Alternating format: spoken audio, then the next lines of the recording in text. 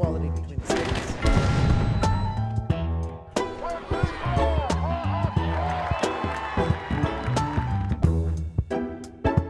What is freedom of religion?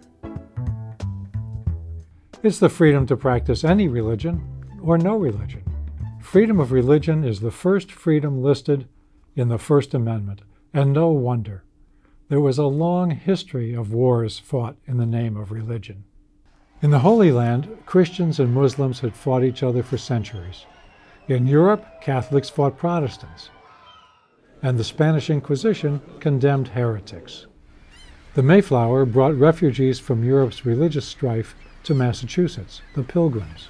Then, neighboring Connecticut and Rhode Island were settled by religious refugees fleeing from Massachusetts. Pennsylvania was settled by religious refugees, the Quakers. South Carolina was partly settled by French Protestants fleeing Catholic persecution. The Founding Fathers took the lesson of history, so they embedded in the Constitution the right to worship or not to worship. For proof of their wisdom, look around. In much of the world, fanatics still commit violence in the name of religion, but rarely in America.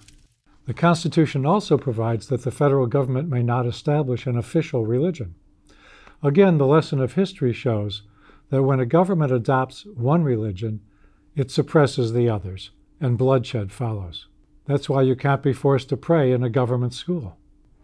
But the flip side is neither can the government school bar them from praying on their own time, at lunch or at an after-school religious club.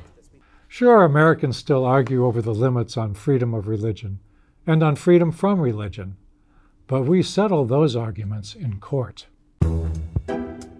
What is freedom of religion? You can practice any religion or not practice a religion.